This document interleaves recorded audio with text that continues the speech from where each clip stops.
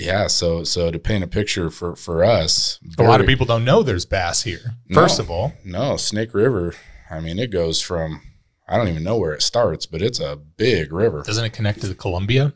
It does, but I don't know where it actually starts. Yeah, I don't either. But it's a known for sturgeon, Yep. big sturgeon, catfish, Yep. trout, yeah, and pretty decent bass. large and smallmouth. Yeah. Year-round fishing. Yep. You know, it gets tough in January. Mhm. It's hard to catch fish in January. I just went out last week and didn't touch one. Right. Caught some sturgeons though. Mhm.